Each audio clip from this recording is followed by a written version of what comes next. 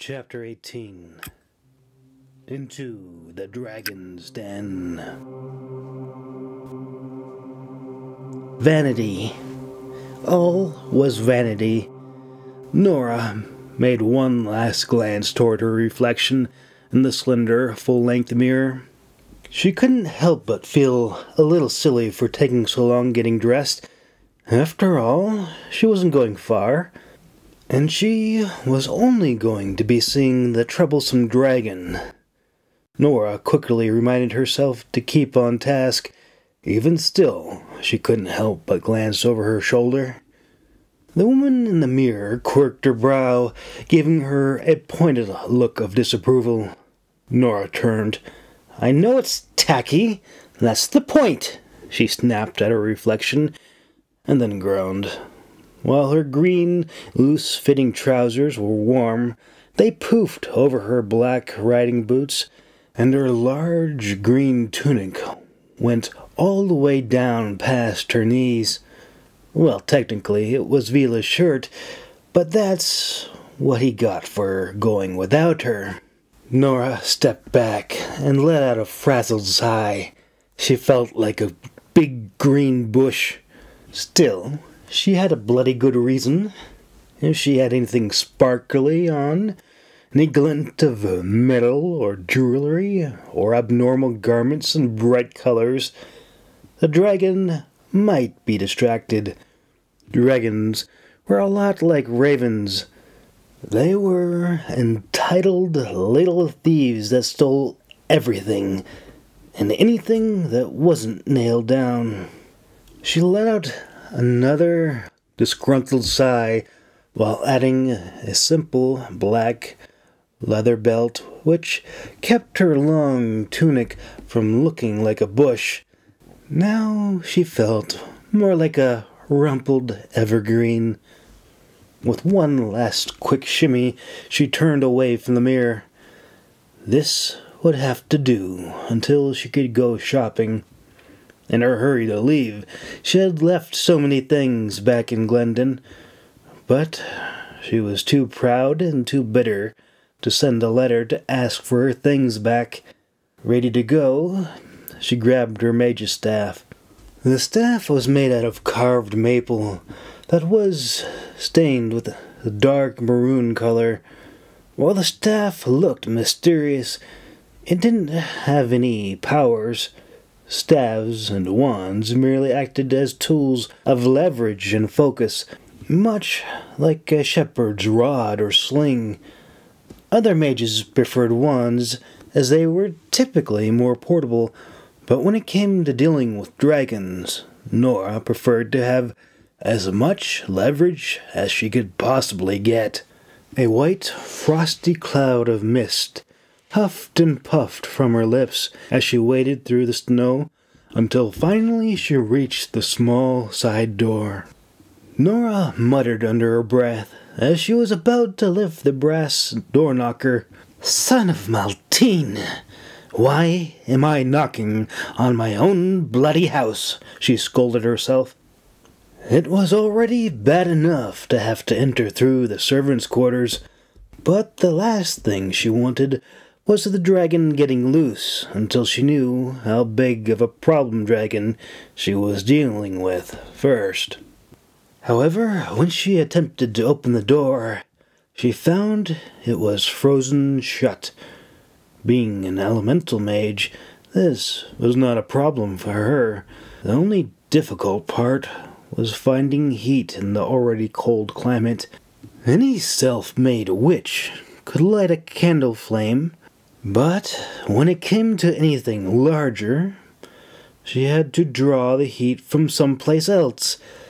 A little body heat to ignite a candle wick was nothing. Unthawing a frozen door? Well, that was a little more complicated. If she used her own body heat, she would likely succeed, and then shortly die from hypothermia. Instead, Nora set the end of her staff onto the door and channeled the heat from the ambient air around her and funneled it through the shaft. Ice crystals formed on the short, twisted roots on the heavy top end, and hot plumes of steam billowed out at the bottom. With a little bit of pressure, the door gently gave away. Nora cautiously peered into the abandoned kitchen and smiled as she tapped the frosted top knot of her staff onto the door frame and broke away the ice shell like brittle sugar candy, and neatly sidestepped over a fallen pan that still lay on the floor. Well, it seems like everything's still here, she mused out loud. She supposed there was one nice thing about having a dragon living in her house. It certainly kept the looters away. Any other abandoned building would have been stripped bare, and all the windows would have been broken. The question was, should she go up or down? If I was a dragon, where would I be, she wondered. Better question, where could I fit, and where would I want to go? She corrected herself. Judging by how intact the kitchen was, she was quite sure it hadn't been able to fit through the single doors, or at least it hadn't tried hard enough yet. She couldn't help but smile. If Torin was with her, he would have insisted they check the cellar first. While Nora disapproved of his horrible drinking habit, she couldn't help but wonder what else was in the cellar. Maybe she would find some bread, or strawberry preserve, or... Nora shook her head. Stay focused, she insisted. The sooner she got her house in order, the sooner she would be sleeping in a nice, warm feather bed, and she would have servants bringing her as much strawberry preserve on piping hot, fresh toast as she wanted. She wrinkled her nose. She could already smell Vila's pickled sardines. Gross. Still, the thought of Vila coming back and seeing her in the little burnt-up shack was all the more motivation to keep herself on task. Once she made her way into the entry, she quickly spotted the sign of dragon.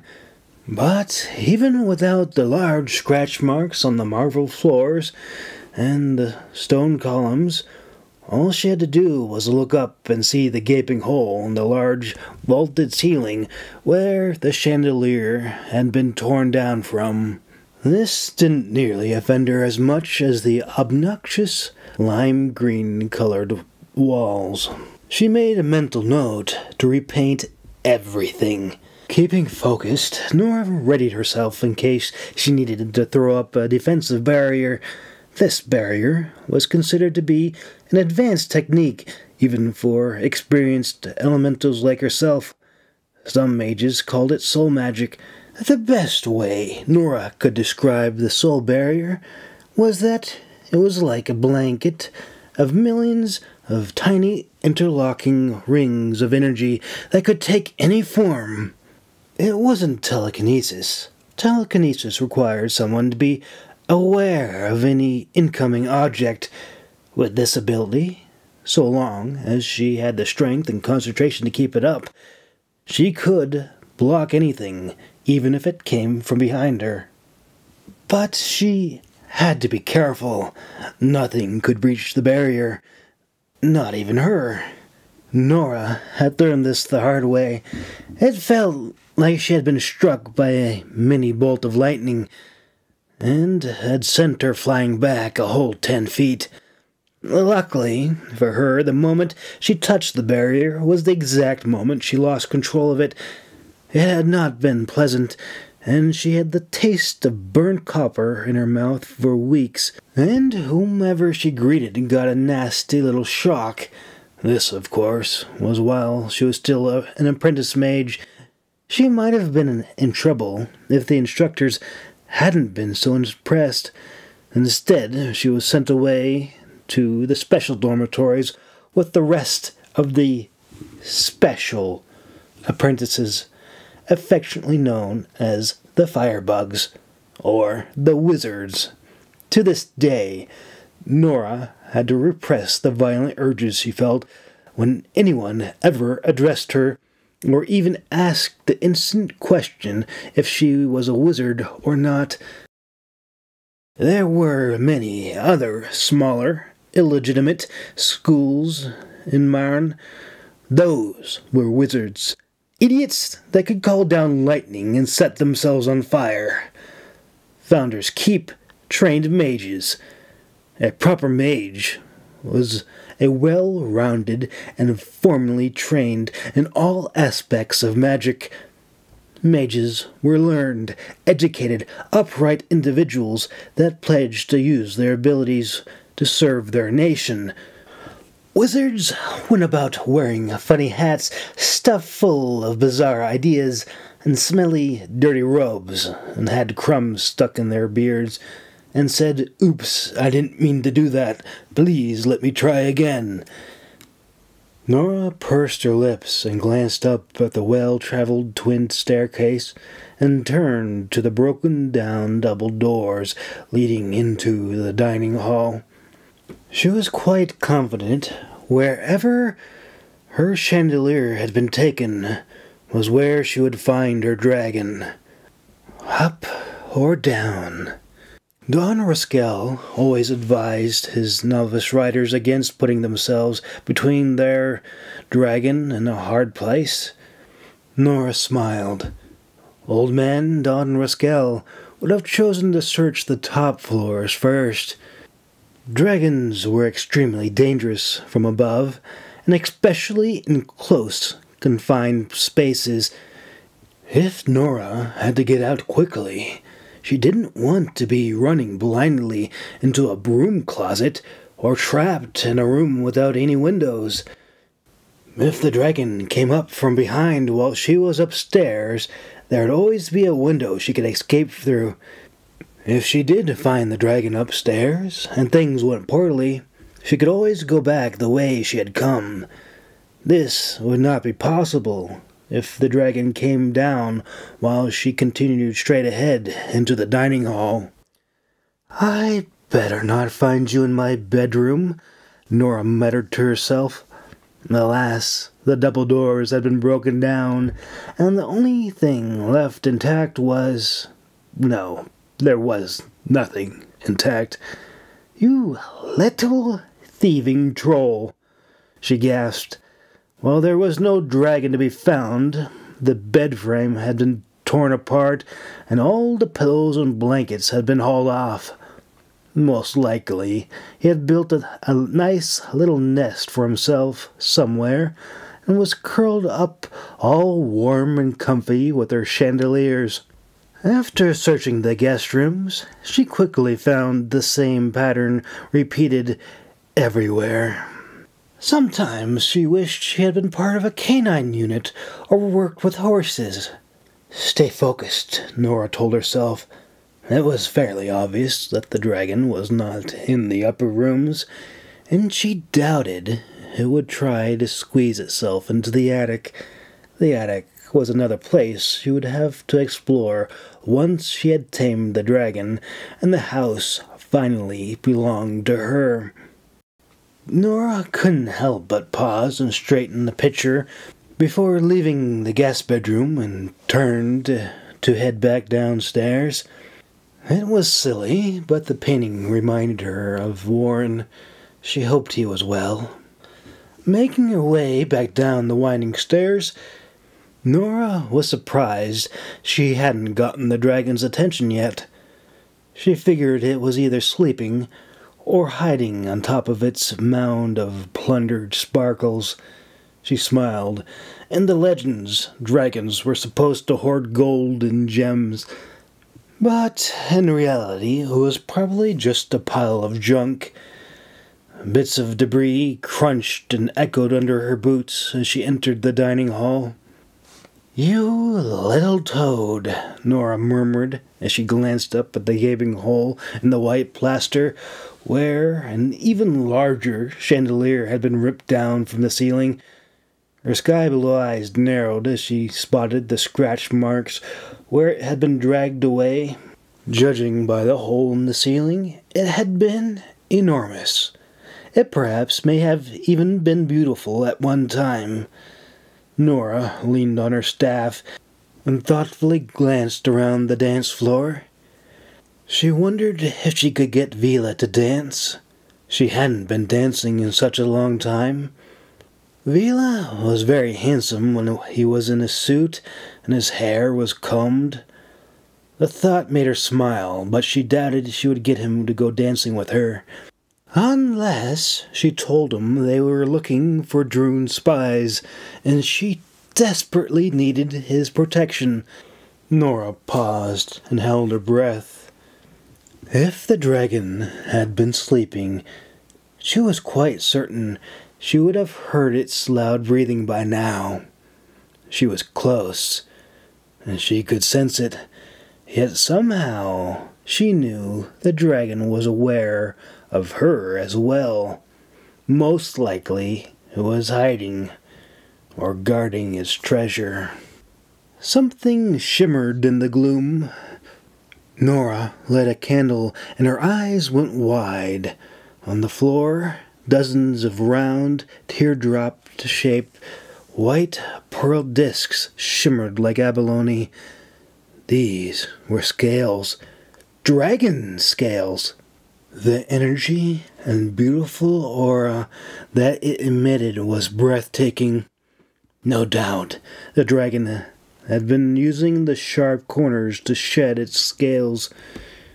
She had heard stories, even read books of ice dragons, but she hadn't believed them. Or at least didn't think they still existed. She had flown through the snowy mountains and landed on the glaciers many times while patrolling northern London. Nora chuckled softly. I'm being silly. It could just be a rare albino, she told herself. She had heard of those, and even seen one before. Had been a nasty, moody creature that liked to steal everything. But it made sense. The people in Helvesti probably saw it as some sort of snow god and spoiled it rotten.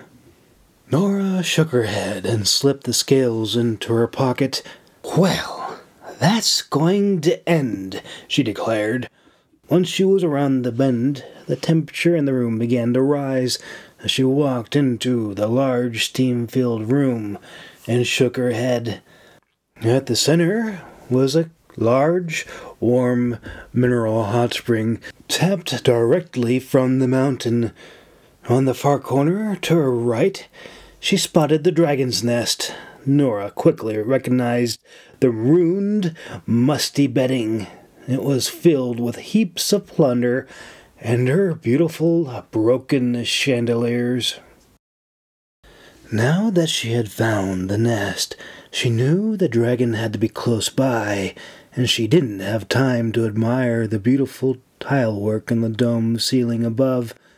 Nora eyed the misty pool suspiciously. Sunlight streamed down from the oculus window and danced and twisted within the rising cloud of white mist coming from the natural mineral spring. Oh dear! I wonder where you could be hiding, Nora cooed in a patronizing sing-song voice. She knew exactly where the dragon was hiding. With poised anticipation, she summoned in a gust of warm air from behind her and swept away the thick veil of mist. Two big obsidian eyes gazed up at her from the calm water's surface. Only its snout and shimmering white crown of horns poked out of the pool. Nora tilted her head.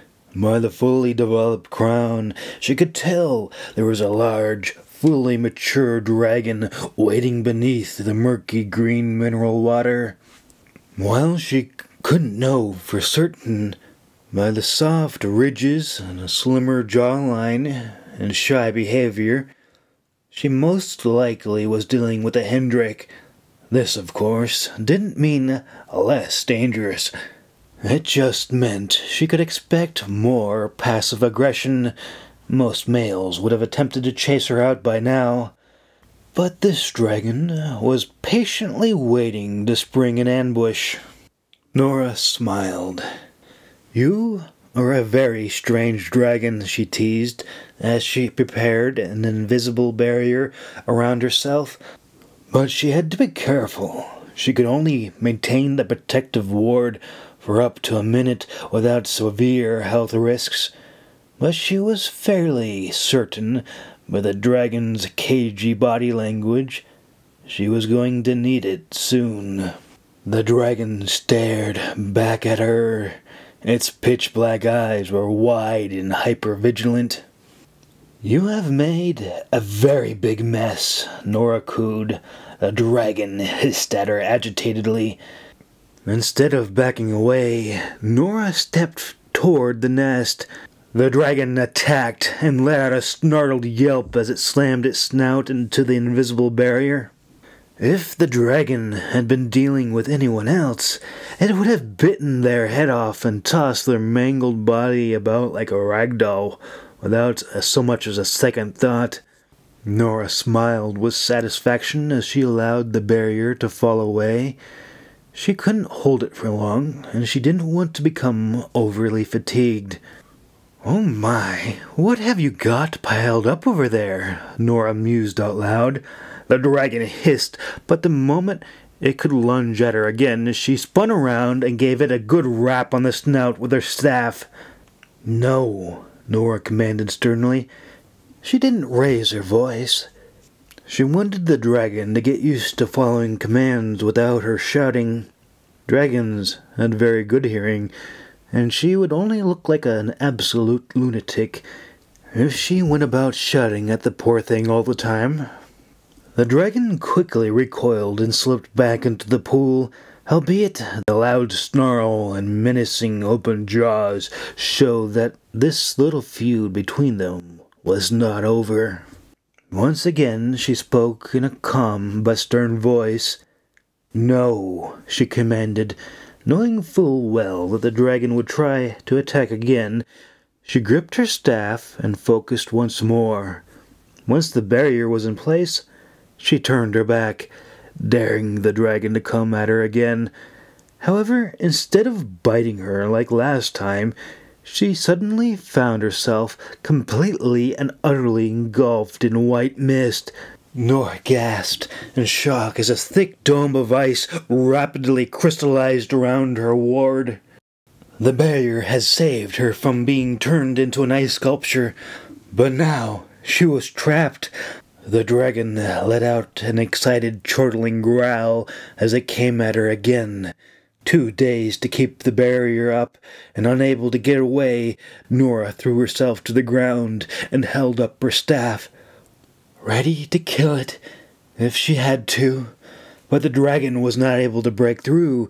She could see the vivid silhouette of the rows of large, curved, dagger-like teeth scraping on the outer surface.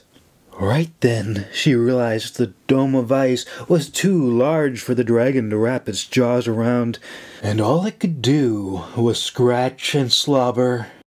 Once she realized she had time to recover, she suddenly became aware that the dragon had not breathed fire. "Amazing!" she marveled. This was absolutely amazing. All she had to do was break free and not die, and she might actually be able to tell somebody about it. Winter was a frost dragon. Yes, that was going to be her name until she could come up with something more original.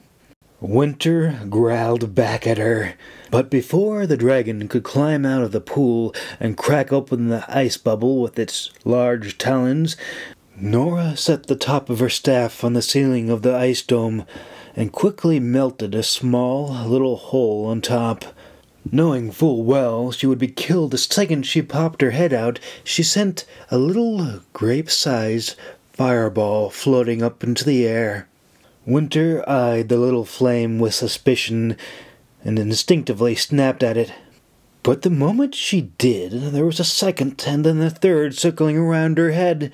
The dragon growled angrily and snapped again and again until she became so frustrated she forgot all about the mage in front of her. "I said no," Nora shouted as she sprang free and walloped Winter over the snout for a second time. Winter yelped and Nora nodded in satisfaction, but it wasn't long before the disgruntled dragon began to size her up again. "No?" she repeated, this time in a softer, gentler voice. However, when she tried to move toward the dragon's nest, Winter let out a shrill howl, and this time she quickly swam over to the water's edge and blocked Nora's path, using her full body.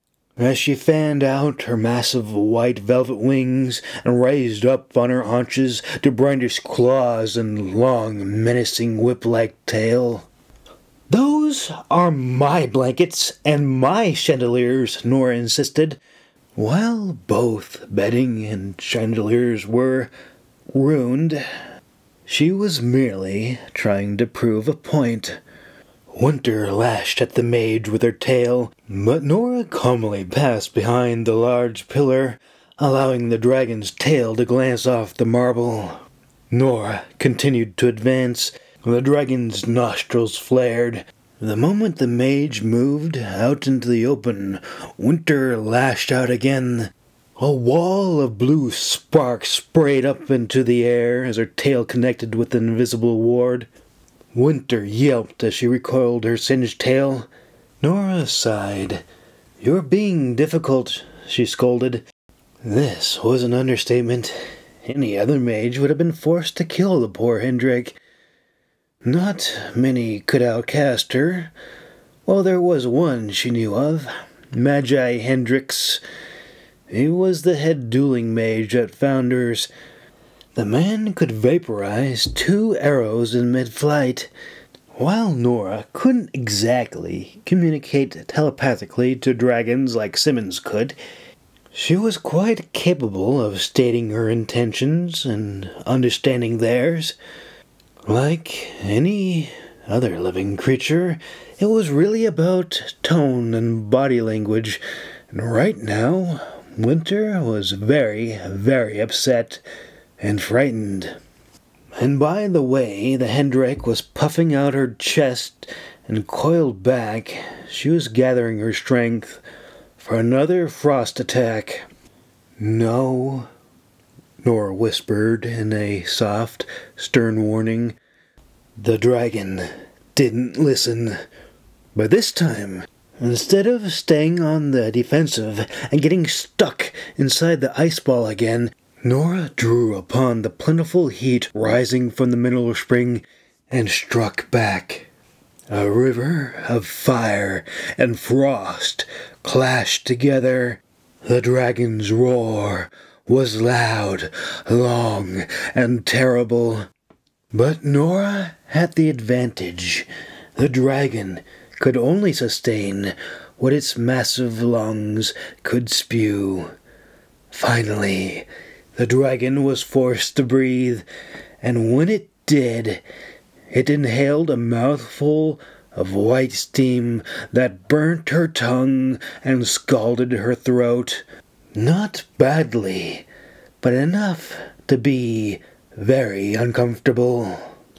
Winter quickly recoiled and huddled its head down low, finally accepting defeat.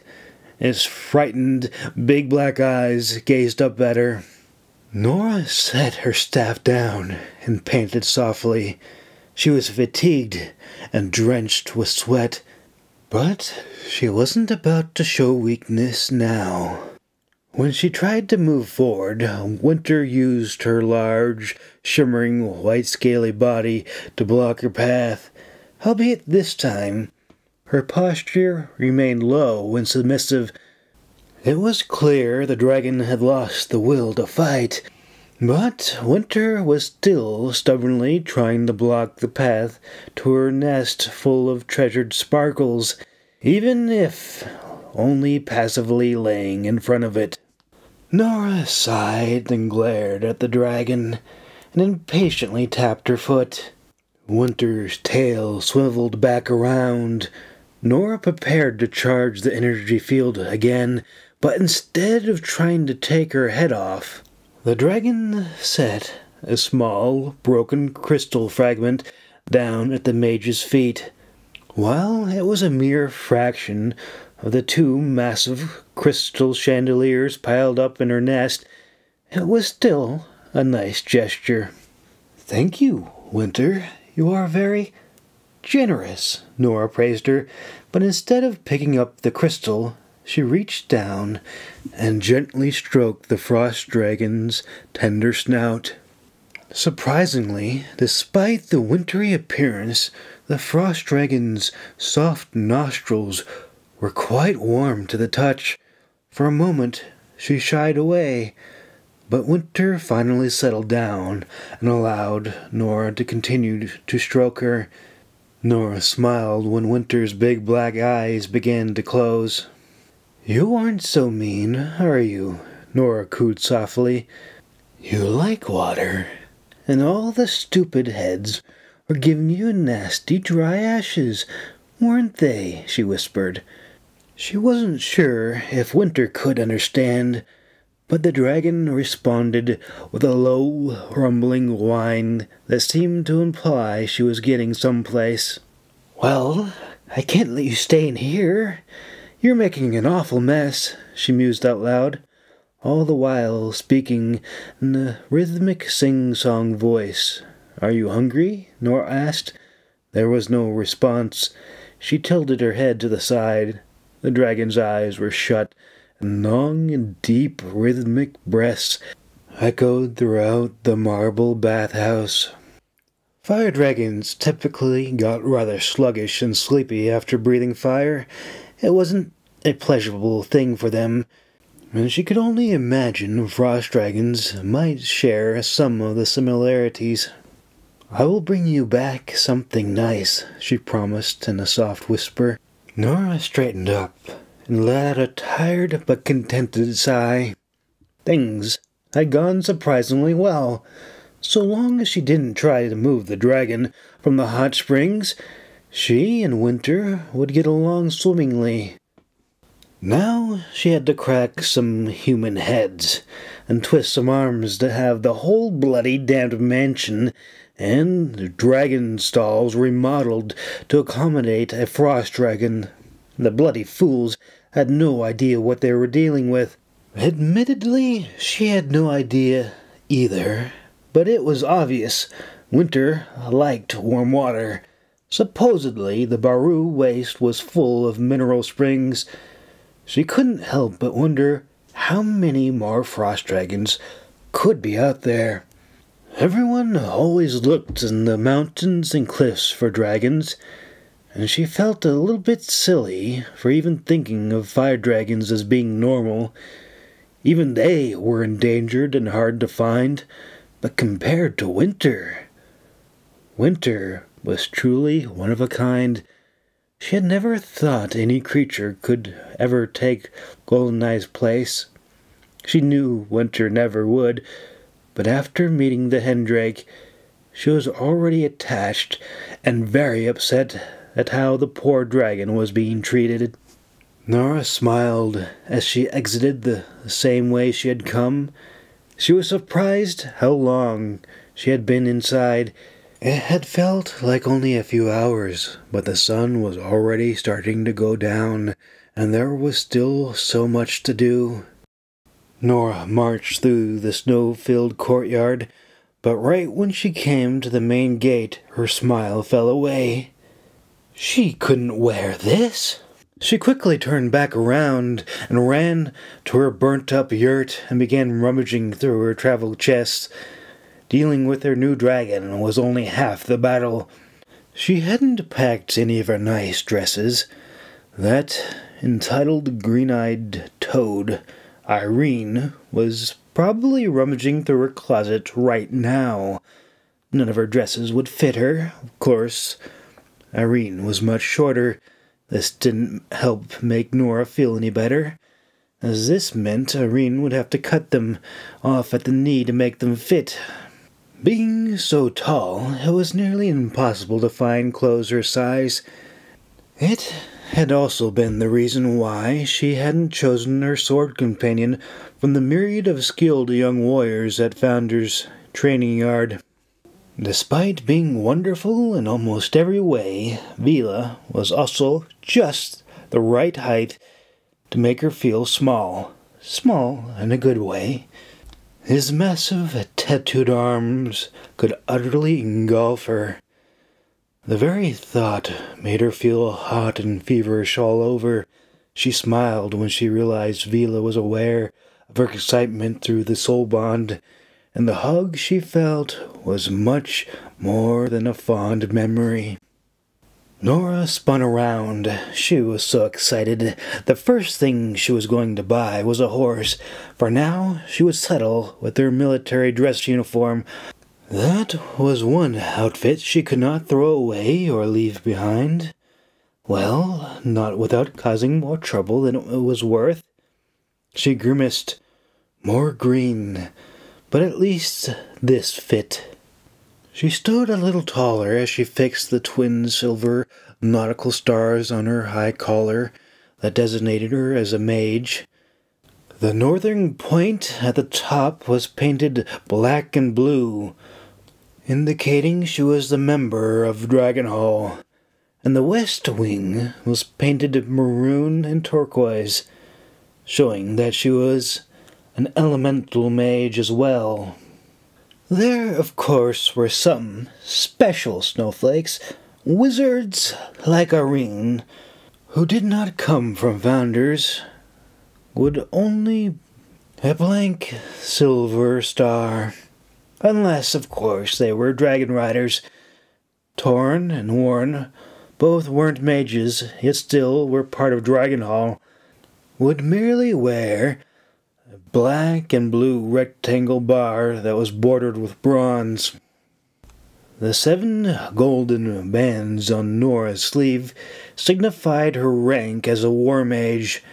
The rank below her was a battle mage, and the rank below a battle mage was a field mage, and so on and so on. Naturally, she never wore her dress uniforms out in the field. These were only used for formal occasions, or when she wanted to strut around and scare everyone half to death during inspections. Nora draped her heavy mage's cloak over her shoulders. Out of shame, she had left her dragon rider's cloak back in Glendon. For now, all she had was her elemental cloak, which was half vibrant turquoise and dark maroon. It didn't go well with the green uniform, but it didn't matter. The moment any soldier saw the golden stripes on her sleeve, they would quickly find something very important to do. Dressing to impress, Nora went to her jewelry box and smiled as she fished out her favorite pearl earrings, and then hesitated. Instead, she found the white dragon scales, and with a little bit of magic and some modification, she gently set aside the loose pearls and hung the dragon scales to her pierced ears. Nora smiled as she turned her head side to side.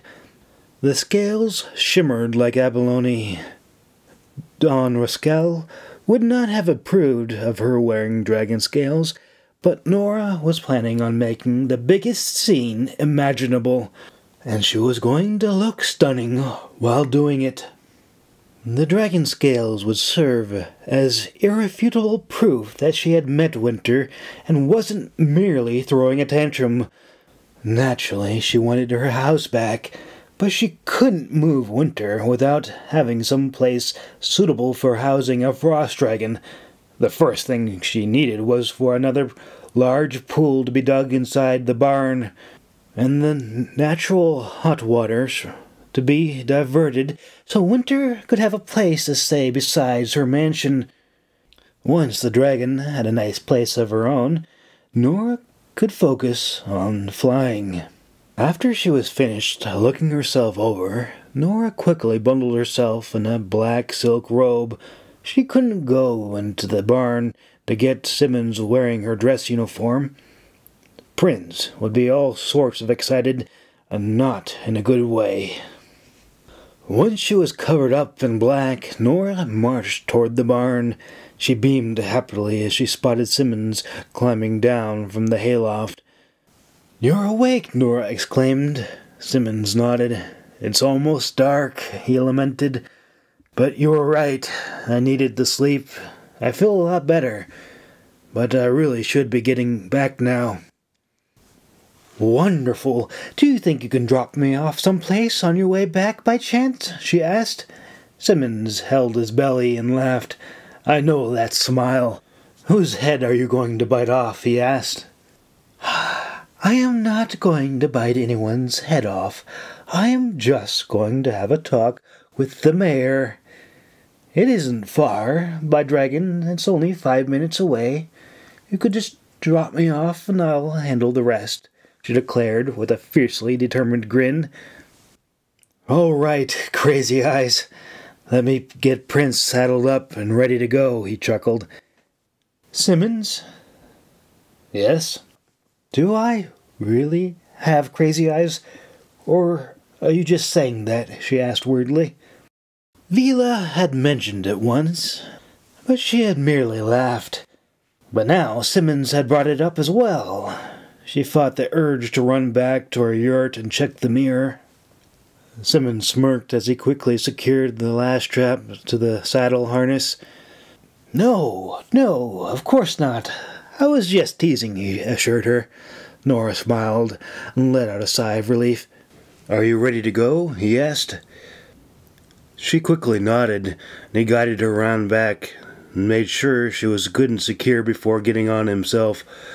Once they were out of the barn and under the open sky, Prince chirped excitedly and stretched out his wings. The little nap had done wonders, and he was ready to fly again.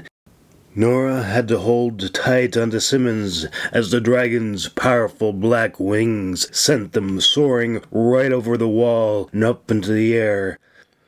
Nora looked back. Her poor little burnt-up yurt was now absolutely plastered with snow. But none of that mattered when she saw the city below. Right then, she knew she would triumph. She knew that she would fly again, and one day she might even redeem herself. Soon her determined gaze settled upon the governor's estate below, and she watched with grim satisfaction as the servants went running and the guards held onto their helmets and stared up in dismay. Prince gracefully touched down, just long enough for Nora to hop off while everyone turned away from the swirling gale of wind and snow. "Halt! Who goes there?" called a reluctant guard. "I am Nora Frey," she declared, and with a dramatic flourish she unclasped her black covering and discarded it on the ground, so that all would recognize her uniform. The moment she emerged from the swirling white flurries of snow, the guards immediately snapped to attention, and a servant rushed forward to gather up her discarded black cloak. "Who is in charge here?" she demanded. "Sergeant Monty at your service, Magi," he saluted. This is a very big surprise. We weren't expecting you. I'm so glad you're on our side." "Does Governor Von Claris know you're coming?" he asked. "Who is on watch?" Nora demanded. "I didn't even hear one alarm or any sound of warning as we approached. If I had been a rival Droon mage, you would all be dead." Nora knew such an attack would never happen. According to Vila, the lands west of them were not controlled by the Droon, and they didn't use magic, and if anything, they might even be considered natural allies against the Droon. But it was the principle that truly mattered. Anything Sergeant Monty was going to say was going to be wrong. She would make certain of it. Sergeant Monty gulped. I will find out at once. You don't know, Nora snapped at him. There is so many high. Disgraceful. You should all be publicly flogged. Sergeant Monty fell to his knees. Please, Magi. It's overcast. The clouds are low.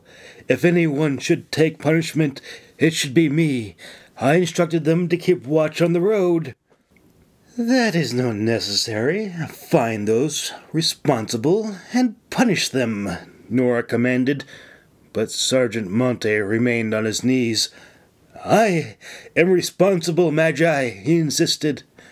Nora hesitated and glanced back at him. Most would roll over on their belly, soil themselves, and sacrifice as many subordinates that it would take to appease her, just so they could save their own miserable hides. Well, sometimes Nora felt a little guilty for kicking the regular enlisted soldiers around. She was always surprised to find a few beautiful souls who refused to back down. Strong men, hard men who wouldn't sell out their subordinates no matter how much you twisted their arms and threatened them. Get on your feet and do as you're told, Nora snapped. Sergeant Monty refused to rise. Nora glanced about. Everyone silently watched. Some of them were even in tears. Nora felt as if she might cry herself, but she wasn't going to. Master Sergeant Monty, extend your hand, she commanded. Sergeant Monty hesitantly lifted his head, both perplexed by why she had called him by the wrong rank, and yet clearly too frightened to correct her. I am demoting you to staff sergeant, and I am reassigning you to be the head of security over my own mansion and dragon colony, she declared, and then firmly pressed a heavy gold coin into his gloved hand. Nora smiled as she watched the former Sergeant Monty try to do the math. She had promoted him 2 ranks and demoted him 1. Staff Sergeant Monty stared up at her, his face suddenly alight. But, Magi, the mansion has been abandoned, and the dragon, he began. Nora Frey smiled as she bid him to rise to his feet. The dragon is now in good hands, and the mansion is being renovated. I trust you and your men will make certain no one will steal any building supplies, she declared. Staff Sergeant Monty blinked. When is this happening, he asked. I'm confident work will begin first thing tomorrow, she declared, with as much confidence as she could muster. Part of leadership in getting anything started was acting and believing it would be so. But what about Governor von Claris? I just can't order everyone to leave now, can I? I will see that the governor is informed, Nora assured him. It will be done as you say, Magi. Staff Sergeant Monty saluted. Nora nodded, and when she turned, she was buffeted by the sudden outburst of loud cheers as the guards and servants celebrated the newly promoted Staff Sergeant Monty. When she looked back, she smiled when she saw his men parading their fearless leader about the courtyard like a war hero. But she didn't linger. She had business to attend to. Her long gold trim overcoat glided behind her as she bounded up the stairs, and the servants beamed at her as they gave her the sweeping, glamorous double-door entrance that took both the butler and housekeepers by utter surprise as she came striding unannounced into the vibrant orange marble entry.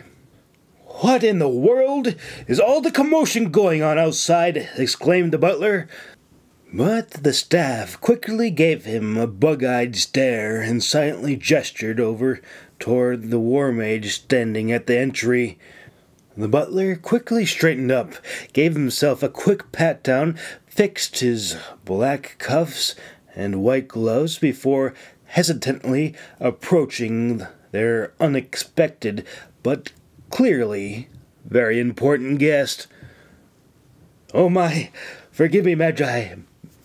May I take your coat?" he asked timidly. "No, you can take me to Von Claris," she commanded. The butler swallowed hard as he quickly contemplated his options and offered a weak smile as he beckoned her to follow. Chapter 19, Governor Von Claris.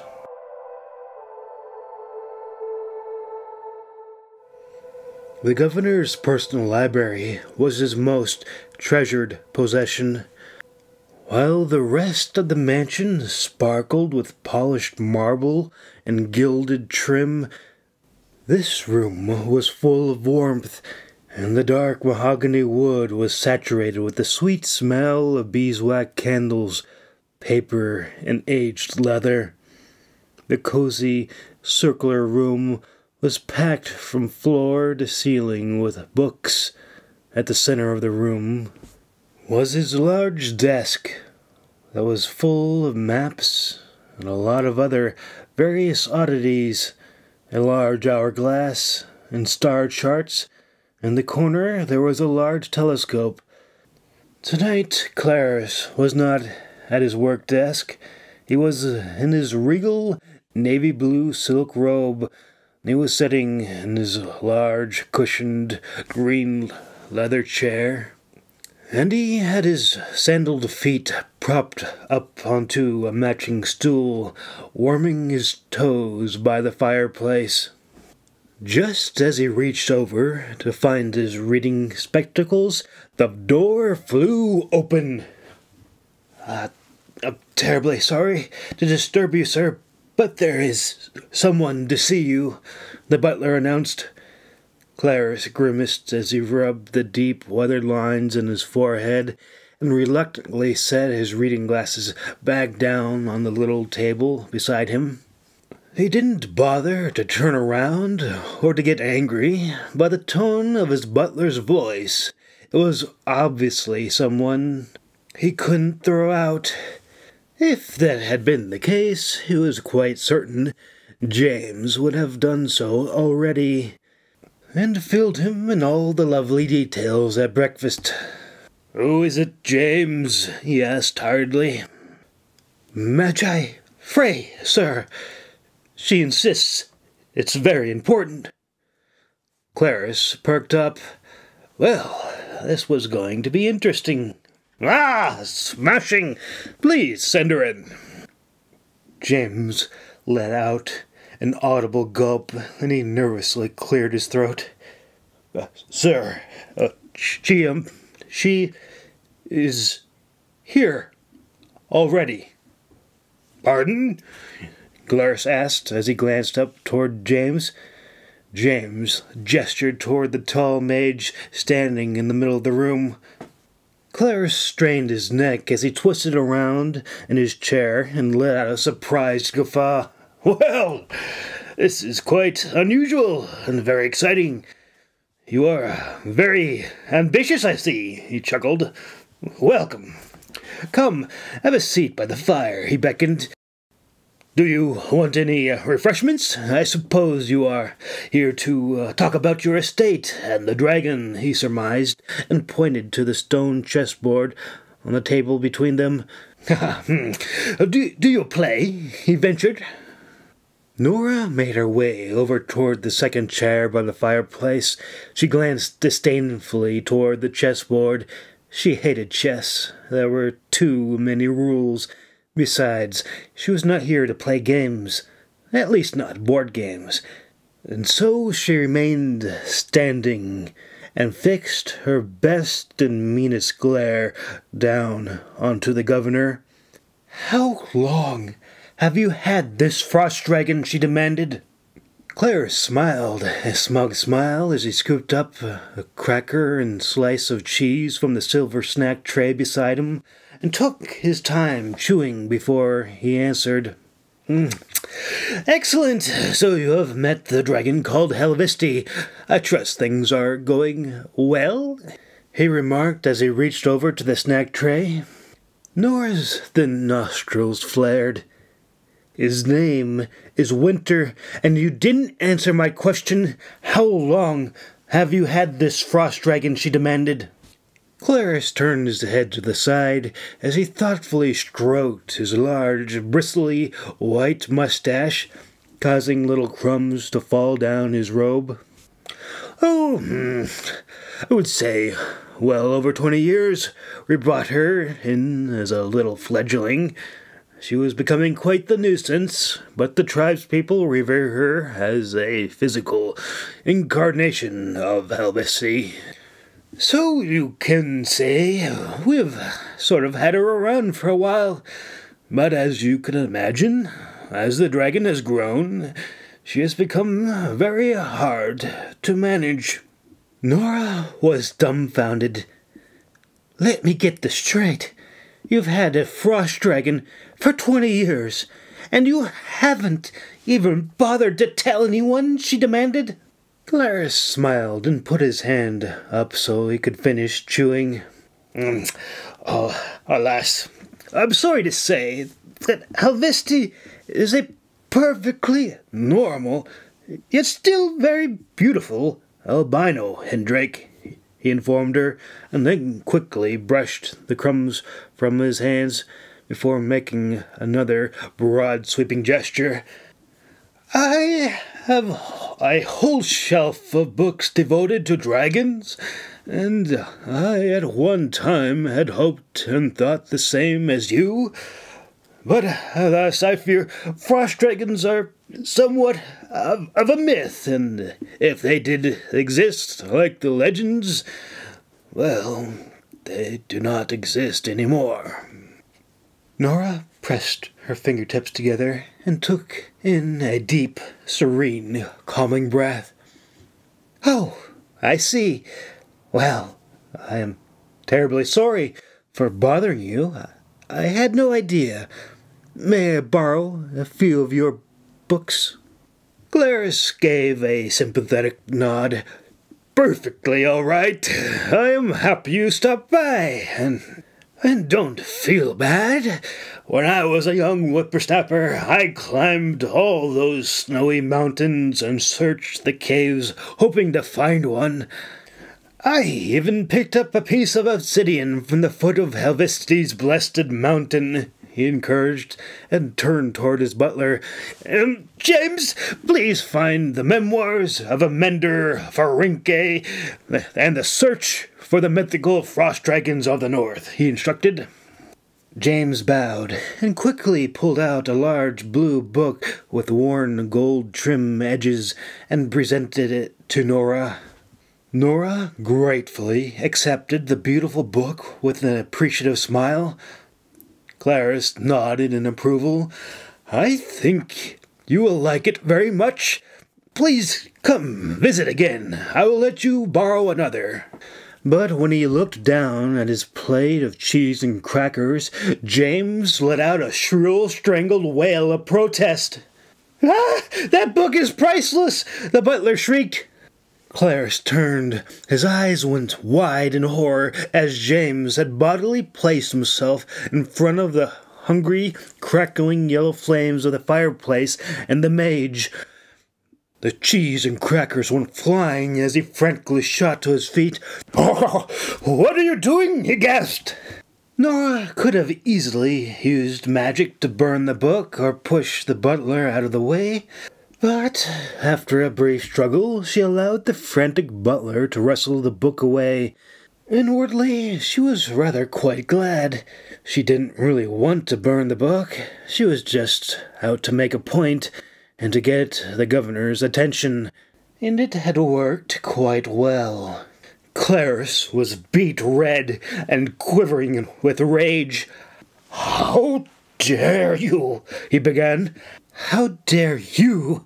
Nora snapped back and poked him hard in the chest until he flopped back down into his chair. "How dare you?" he roared from his chair. Nora thundered back, her face going red and veins flaring from her neck as she raged. "How dare you keep my poor dragon in such wretched conditions? Do you have any idea how much that poor creature has suffered? You will never be elected again after the people of Helvesti have seen what you have done to my dragon." The blustering Von Claris wilted in his chair. That can't be possible. I put General Gordon in charge of its care. He assured me that he had everything under control, and that he was going to bring in an expert, he countered. "I am the expert, and I am appalled at the conditions General Gordon and his cronies have kept that poor creature in. Winter has been absolutely miserable and wretched," Nora shouted down at him. Governor Von Claris slammed his palms down onto the sides of his chair. "Dear gods! You're absolutely right! Why, in sweet Helvesti's name, didn't you come to me sooner?" he demanded. Nora nodded, but before she could respond, he thrust his thick, stubby finger into the air and shot to his feet. "This is outrageous! James, bring me my winter coat and shoes," he commanded, and he turned to Nora. "I am so glad you have come to me. General Gordon will be held fully responsible for this gross negligence," he vowed. "I would be eternally grateful if you could spare some of your staff. The whole estate is in utter ruin and disrepair. I've been left without security. I don't want people snooping around or interfering with Winter's training, especially after the horrible abuse she has suffered. I'm afraid of what may happen if any children were to sneak in." "Dear gods, of course, absolutely," Von Claris assured her. Nora blinked rapidly, forcing several tears out. "May Helvesti bless you," she sniffled. The governor quickly rushed to her side and gently patted her hand in his. "My dear, you must be so overwhelmed." He comforted her and quickly passed over a clean black silk handkerchief from his top pocket. "I just hate to see such a poor, beautiful dragon suffer so," Nora gasped breathlessly. She was really working it up now. "It's been living in its own filth for weeks, and I have no place to put her. The whole place is in ruin, and the barn is a horrid rat's nest and about to collapse. And General Gordon sent all my engineers to help at Glendon. I haven't anyone to help me." "Oh, that's absolutely dreadful. There, my dear. I had no idea. Please don't cry," Claris gasped. Nora allowed herself to be guided over to the large, comfy chair.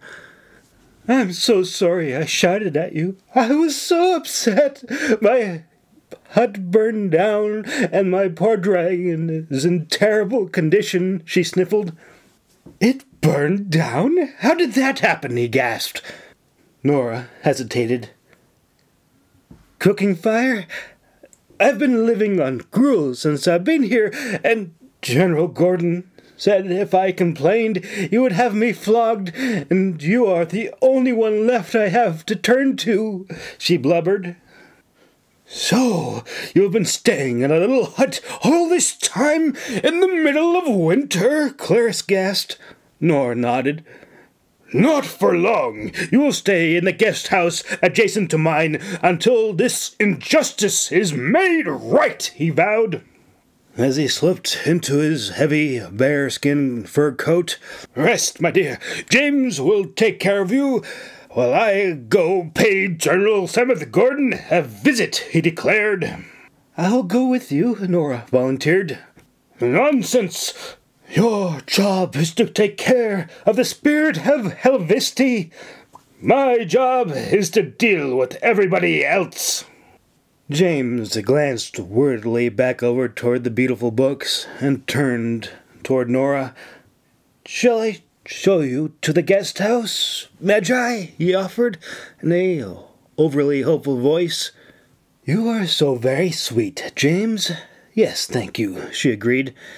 James smiled and quickly hurried over to her, making certain to place himself between the wall of books and the psychotic firebug to his right. I shall get some of the female staff to see that you are settled in and comfortable, he assured her. That is very chivalrous of you. If I didn't have Vila, you would make a wonderful sword companion, she praised him. James perked up and stood a little taller. Oh, no, Magi, I wouldn't know what to do with a sword, he laughed. You seem quite fit. Do you have any other skills? Can you draw maps? She asked. James shook his head. Well, I did a lot of swimming before this job. I used to go diving for oysters, he said proudly. You certainly seem to know your way around this library. I imagine you're quite educated, she remarked. I really wish they would change the name Sword Companion. It is so misleading, as they hardly ever need to use a sword unless their mage is trying to keep a low profile or injured, she sighed. James grimaced. Not really. I know how to read, write, and do maths, but I'm not formally educated. I just read a lot, that's all. That is one of the things I like about my job, he chuckled. Don't sell yourself short. Not everyone can do those things. Have you ever been to Glendon before, she asked.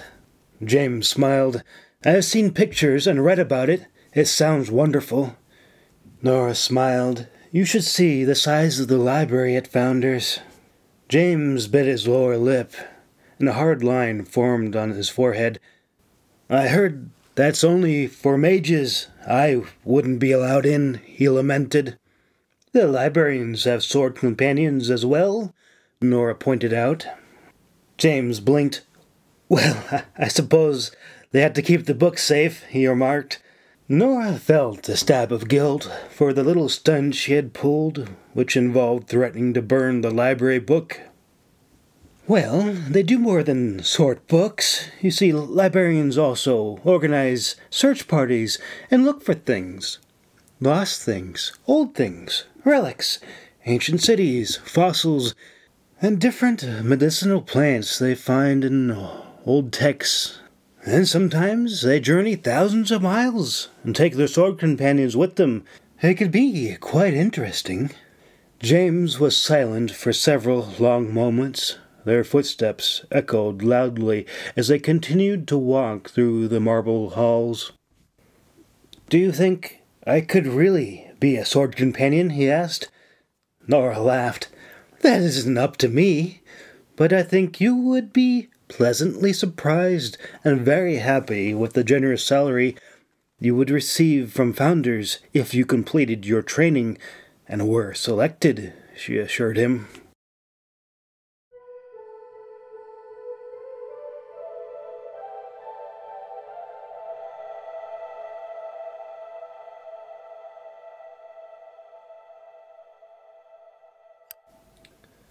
Chapter 20. Daydreams and Nightmares. May didn't remember falling asleep, but when she awoke she was startled at how warm she was, and when her eyes fluttered open she found herself sandwiched between soft, black velvet and smooth scales. "Raven?" she squeaked in fright.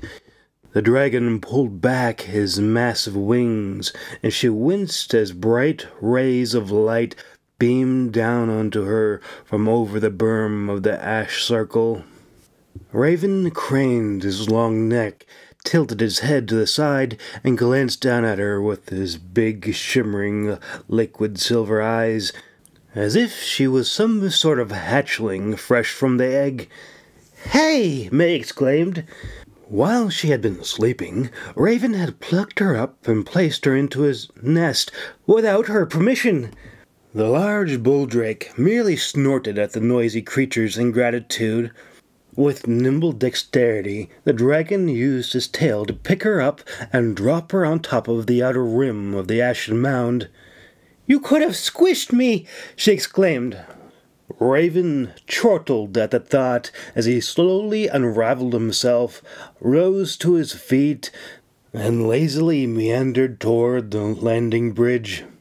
The dragon flexed his wings to their zenith, reared up onto his hind legs, and gauged the wind as he took in the morning smells. May chased after him. "Raven, I'm sorry, you don't have to leave," she exclaimed. The lithy, armored, plated swan-like neck pivoted around, and the big, daunting black face with the bristly crown of black horns peeked under its wing. May suddenly got a vision of a large tree stump he found floating out in the ocean. This vision was placed next to the crude form of her brush. To him, it was just a little twig. Therefore, he would replace it with a bigger one, and then she would be happy. And if she wasn't happy, she would be more than compensated. "But I don't want a big log. What am I going to do with it?" she demanded. Raven tilted his head. May frowned. She got the vision of herself gnawing on it. "No, I don't like sticks." Raven blinked. He was clearly puzzled as to why she had even made such a big fuss over him eating the stupid brush to begin with. This seemed to perk up the dragon's interest as he swiveled his head around and self-consciously glanced about his scaly chest and then back at her.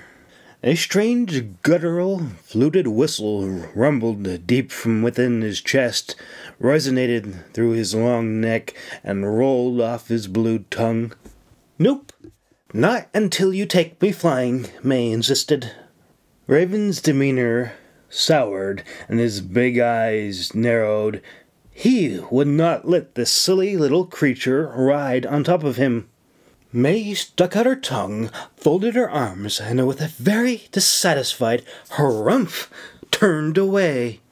Raven snorted and stubbornly fixed his gaze onto the horizon. His front right paw rasped against the stones and stamped down hard. May mimicked him and stamped her foot down as well. The dragon blinked and crooked his head, trying to look at her. May stubbornly whipped her head around, refusing to look at him. Raven chortled in amusement. May let out a frustrated sigh, albeit when she was about to give up and go back inside and fix some breakfast, the same sneaky, powerful, dexterous tail that had pulled her into the nest while she was asleep coiled around her ankles. May screamed as she desperately grasped at the smooth stone tiles, as she screamed until Founder's Keep turned into a tiny speck below, and she screamed until there was no more air to scream. After the initial shock wore off, she helplessly glanced about as she bounced along the big, fluffy white clouds. They flew higher and higher until they sailed past the sun and the moon. May gasped in wonder as the bright stars began to dance and to sing all around her in a beautiful chorus, which didn't make any sense at all, but it didn't have to because it was all a dream. Irene gently shook her awake. When May's eyes fluttered open, she glanced about, disappointed to find that she was still curled up right where she had been, and Raven was still dozing inside his nest. Irene smiled. "How are you?" she whispered. May squinted her eyes and let out a long, heavy sigh. "I was dreaming," she mumbled. Irene smiled again. "Come. There is a lot to be done," she encouraged in a low whisper. "What are we doing?" May yawned. "You are going to bond with him," Irene declared. Sort of like a magi would with her sword companion, she explained. May's eyes widened. I didn't know you were a mage, she marveled. Irene smiled and lightly touched May's little nose. Do you think everyone goes to Founder's Keep to learn magic? She asked. May might have nodded, but the amused tone in Irene's voice indicated that was clearly the wrong answer. You are. She was about to say something rude, but Irene's sharp green eyes narrowed, and she quickly bridled her tongue before she said something foolish and hated herself forever. Do you have a sword companion? May asked in a low voice. I have my dragon, she replied, as she pulled out 8 small clay bowls from her satchel. May suddenly felt giddy and excited. But will you ever pick one? She ventured. To her surprise, Irene's jade-green eyes wandered, and a soft smile formed on her lips. Perhaps, Irene replied dismissively, and then directed May to set the clay bowls around the raven's nest, and to alter each with a bit of sage in one and incense in the other. Once she was finished, May came scurrying back. Who is it? She cried. Irene quirked a dark, stern brow. May gulped. It was then a very tired and cranky Cora hissed impatiently at them through the hole in the wall. I need you two ninnies to focus.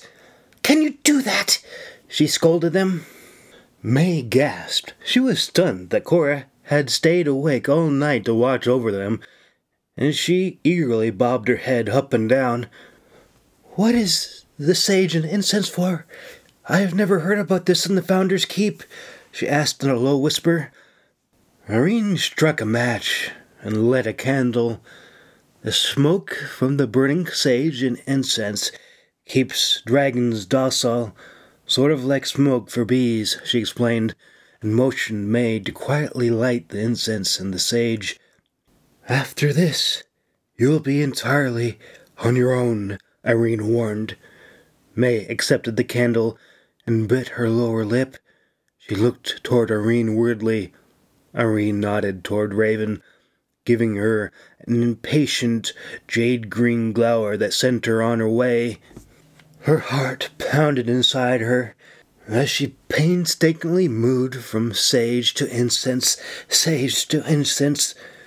guarding the little flame until all 8 bowls were lit and the rich, sweet gray tendrils of smoke wafted into the air, filling the lobby.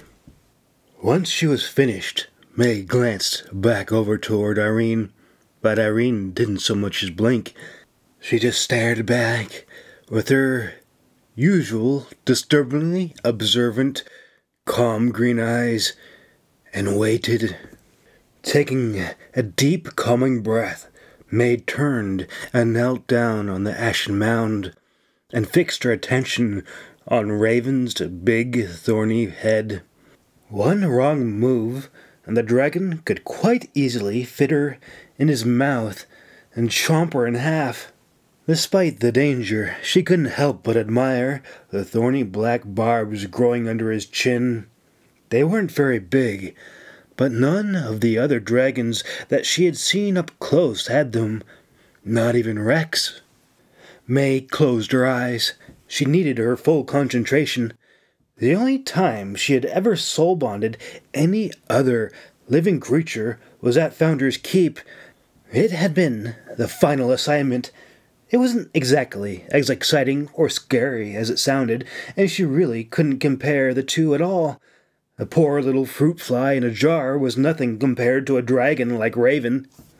As would be expected, the fruit fly didn't live long, and some of the girls even cried.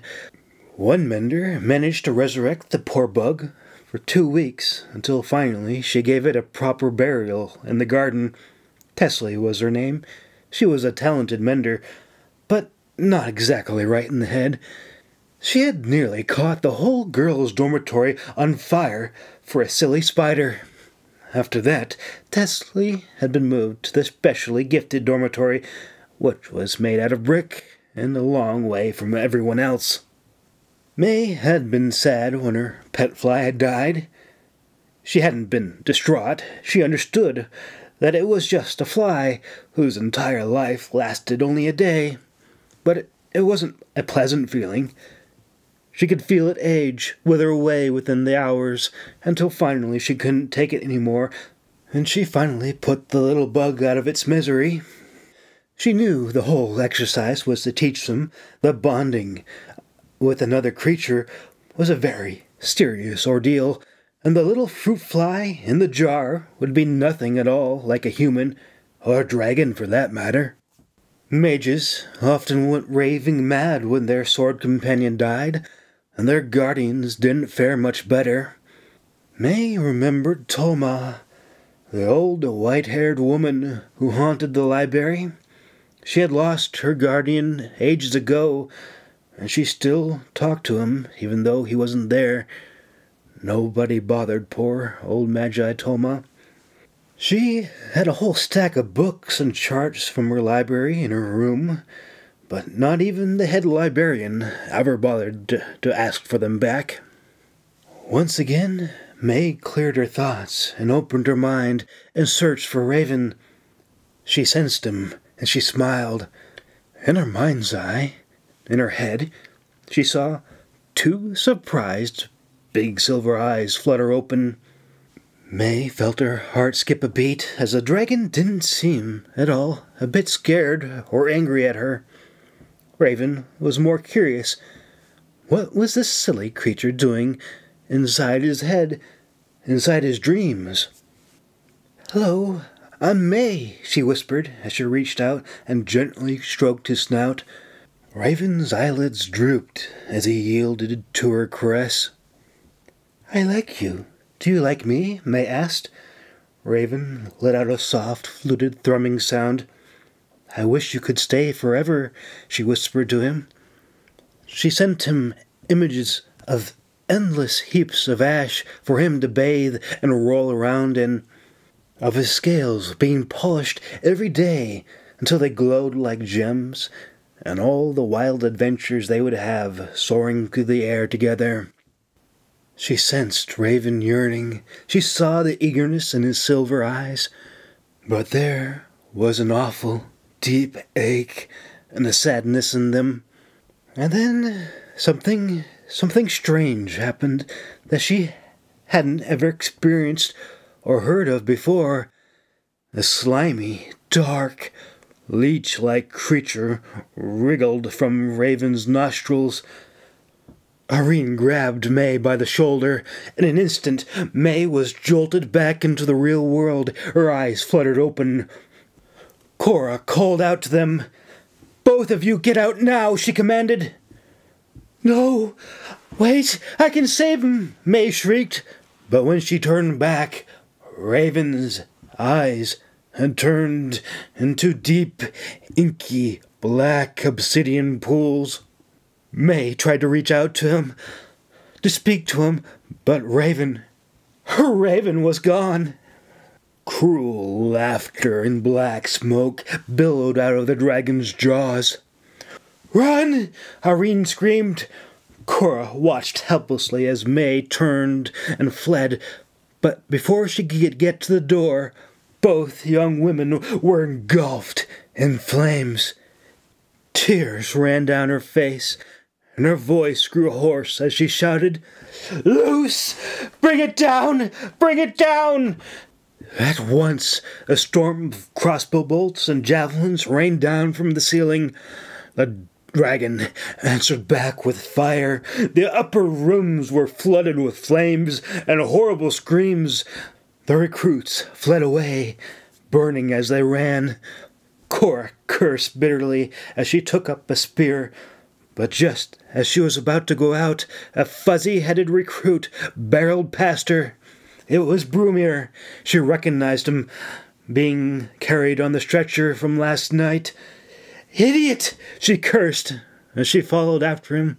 But there was no calling him back. Brumir stood upright, out in the open, and he took aim.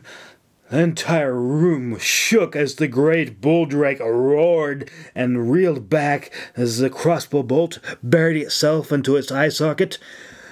"Irene! Irene!" May sobbed. Cora turned somehow, some way. May had not been harmed, but Irene, poor Irene, whom had dove on top of her to shield May with her magic, lay limp and unconscious, perhaps even dead.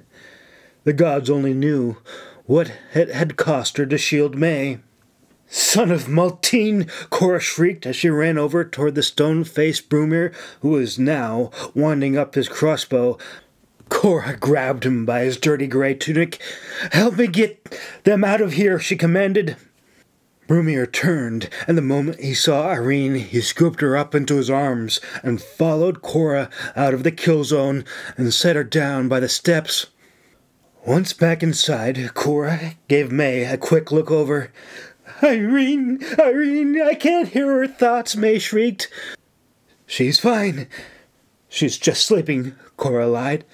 "How are you? Are you hurt?" she asked. May shook her head.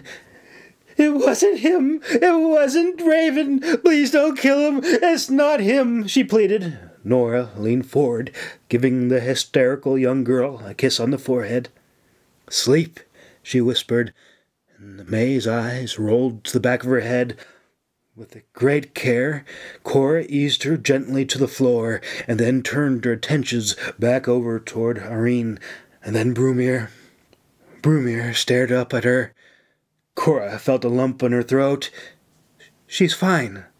She's going to be fine," she assured him. "Do you know the way to Mender's Hall?" Of course he did, but she needed him to focus. Brumir nodded, and was about to kneel down to pick up Irene, but Cora stopped him. "No, she's fine, understand?" Cora insisted firmly. Tears ran down Brumir's ashen face. "Take this. Run to Mender's Hall. Show him this. Bring them here. Tell him Cora sent you. And if they won't come, I need you to take charge and bring the wounded to them. Can you do that?" Brumir nodded. Cora smiled and squeezed his hand. "You have done well. Now go. I will finish this," she assured him. While upstairs was an absolute hellscape of charred bodies and horrible screams, Torn and his recruits down below had just managed to clear out the holes that had been clogged full of ash that prevented them from attacking the dragon's soft underbelly with their spears and heavy-powered crossbows. But the moment they had an opening, they unleashed hell until the dragon's blood and gore came pouring through the murder holes. "Is it dead yet?" Torn called. Cora grimly strode forward with her spear in hand. The dragon lay on the ground, twisting and churning. She thrust her weapon into its remaining eye socket until the tip of the spear exited out the back of the dragon's skull. "It's dead," she called back. "But we have a lot of casualties up top," she added. "Did you see what went wrong?" Torn called up. Cora leaned against her staff and glanced down at Torn through the hole in the floor, and she shook her head. It was then she heard the haunted sound of alarm bells tolling off in the distance. At that moment, she knew that what Torn had been warning everyone about had come true, and while they had been hunkered down, the Druin had found their opening, and Glendon, Marne's capital city and trade hub, was under attack. Just when she thought things couldn't get any worse, several dark silhouettes of armed soldiers crested the landing bridge.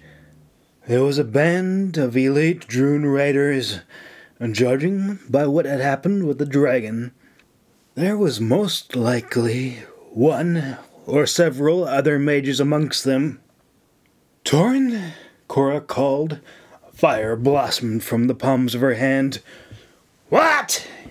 "You were right Elemental flames lapped at her fingertips as Cora grimly strode out to meet the enemy. "What do we do?" Milo exclaimed in panic. Torin cursed. "You two chowderheads come with me. The rest of you ugly sons of Maltine go up top and clean any of the scraps of Droon Cora leaves behind. Stay together. Don't die or I'll kill you again," he barked. "Where are we going?" Ben exclaimed. "We're going to war," Torin growled, and he pointed his gnarled fingers toward the bundle of heavy ballista bolts. "Grab as many as you can carry and follow me," he commanded, as he swung a heavy ballista bolt over one shoulder and the platform under his other arm. Meanwhile, up top, 6 other masked figures in all black crested the ledge, but the moment they became aware of Cora, they froze in their tracks. As they were still in the process of pulling their weapons from the longboats below. "Do you want to jump before you're on fire, or after?" Cora inquired. One man drew his dagger, but with a wave of her hand she set him ablaze. The Droon soldier wailed and shrieked wretchedly as he ran about, and his flesh sizzled and his eyes melted into his skull, until he blindly ran for the ledge, but only prolonged his suffering as he only succeeded in running in tight little circles. All together, the rest threw themselves off the stone bridge, and those that weren't crushed on the rocks below swam to their boats. Cora took grim satisfaction as she watched them shriek and writhe as one by one she set their boats and supplies ablaze, forcing whatever survivors that remained to swim, or at least try to swim. The current was strong, and their warships were too far away. Cora grimly used the butt end of her spear to shove the dead, blackened, crispy Droon off the bridge, and she strode over to the ledge, her eyes scanning for the mages responsible for killing so many of the young recruits. And Irene. Poor Irene. But as hard as she looked, she didn't see them. They had to be extremely powerful necromancers to control the bulldrake from that far away. It had been a trap all along. The Droon necromancers had let the dreadful creature loose to hunt them down, like a falconer loosing its falcons to hunt them like quail. Cora suspected they had controlled the bulldrake for months, perhaps even years prior to the attack. That was why May could not bond with it. The poor creature had been bonded already. These same necromancers had killed it too, hauled it out like parasites killing their host before May could save him. There was nothing else Cora could do. She turned. She watched helplessly as smoke rose from the city. The Droon had brought more dragons, and they were wreaking havoc. She wanted to go fly out and assist Torin, but she knew better. If she did that, the back door to Founder's Keep would be open and exposed. Even if 20 Droon managed to take Dragonhall alone, it would take hundreds of lives, perhaps even years, to push them back out again. That wasn't counting the dragons that would either be killed, stolen, or both. That was why the Droon had only sent a handful of elite soldiers to climb the cliffs. If they had succeeded in their plan, it would have been nearly impossible to take back the stronghold. If they failed, the casualties were relatively low. Yes, the Droon might have lost their bulldrake, but it still opened a vital gap, leaving them exposed and vulnerable. And Dragonhall had lost 3, They're invaluable members to their team. Don Rascal, Nora Frey, Irene Rivers. Cora winced as she mentally counted the casualties that she knew about. She dreaded what she would find up top. Adar Solston had been upstairs, and he had not called back down yet. Adar was a fellow mage, and he was always full of random quotes, and his room was full of books. Everyone teased him that they were purely for decoration. He had specialized in weather magic. Naturally, he and Torn did not get along. Cora had to insist that they be on separate levels.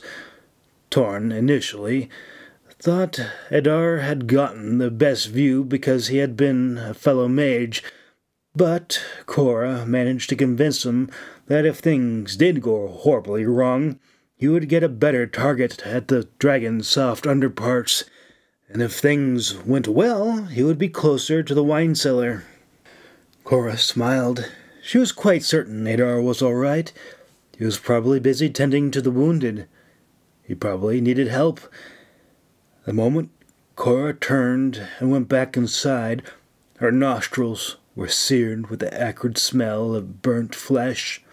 The stone corridors echoed with shrill screams and whimpers as, one by one, the horribly maimed and wounded were taken out on stretchers.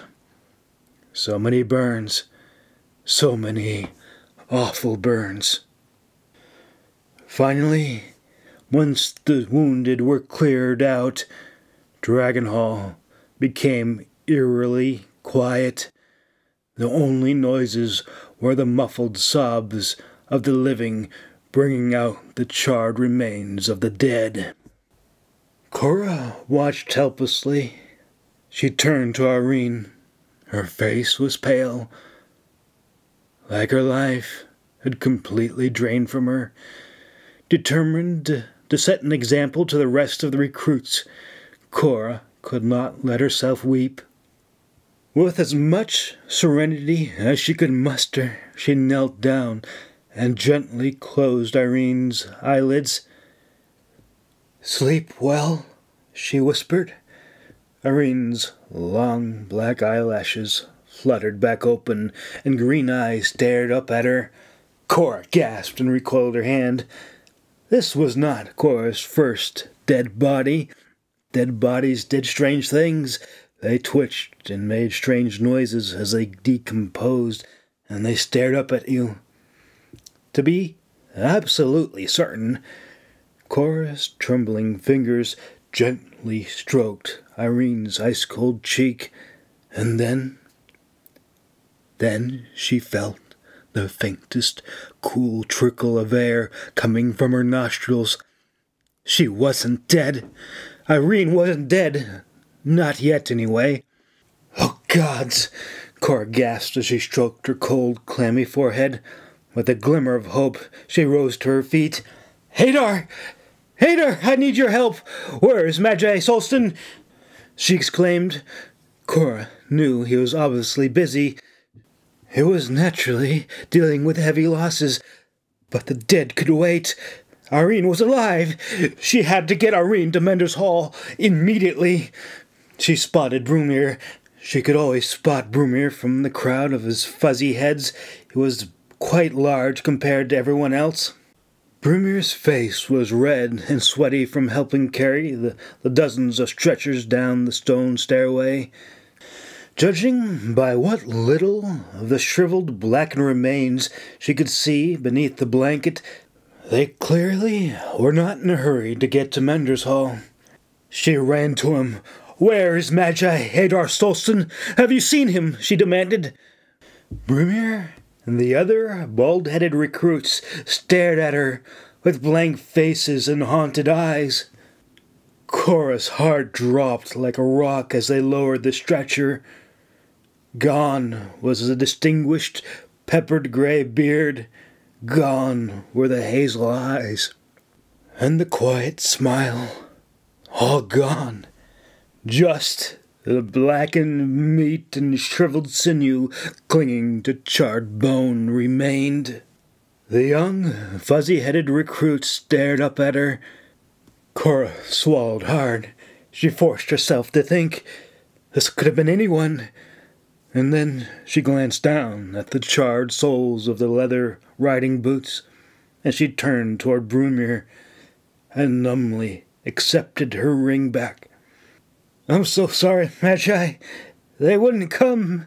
I showed them your ring, and I begged them, but they wouldn't come," Brumir apologized. "I need you to bring another stretcher," Cora insisted. "But Magi, there isn't any," the other recruits responded. Cora shuddered. She knew what needed to be done. She knelt. Her hands trembled as she grasped the sheet and pulled it over Adar's head. "Rest in peace, dear friend," she whispered as she gently rolled the disturbingly light, charred remains of him onto his side and pulled the stretcher out from beneath him. "Brumir, you've done so much. I only ask this one thing of you. Get Irene to Mender's Hall," she instructed. "But what about May?" Brumir asked. "She is resting," Cora assured him. "But you," he began. "Irene is dying. Move, quickly!" She snapped at him. As commanded, they hustled away, leaving Cora kneeling by Adar. She wanted to go out and fight, but who else was left? Cora had to stay. She was the only one whom the dragons knew and would follow if Glendon fell. The rest was all out of her hands. It was all up to what was left of Glendon's decimated fleet and their regular army. Of course, the field mages of Founders and Torin. Torin would be out there flying into hell alone. Pride, selfish pride, told him she should be out there with him to fight and die with him. But if they could not stop them, nothing would, and the only right and most useful thing she could do was instruct the recruits to hold out as long as possible so she could get their dragons to safety. She would tell the young recruits she would bring back help. This would be a lie, but the Droon would not take the dragons. Without the dragons, all of Marn would fall. But if she could save them, perhaps one day, perhaps even in a few years, she would see Glendon liberated again. Cora closed her eyes and whispered a silent prayer. "Sprigga, grant us mercy. Varus, God of War, give us the strength to prevail."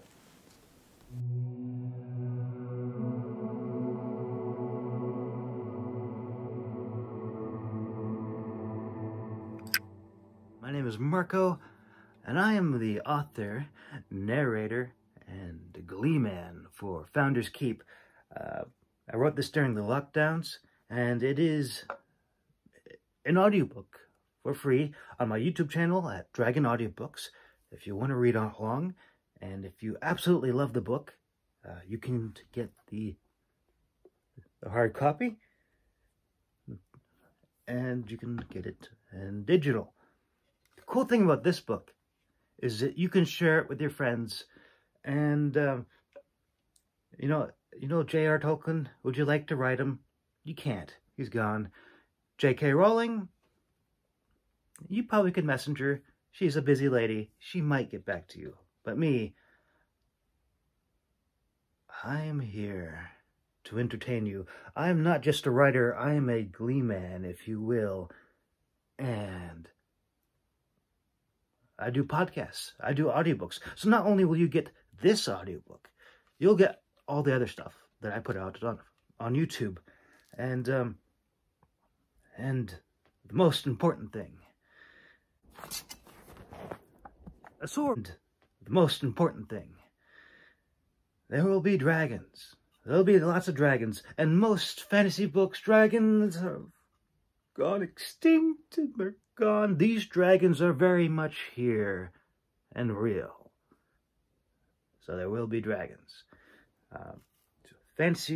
So Founders keeps fancy fiction, magic, mages, swords, true love, revenge, dragon audiobooks.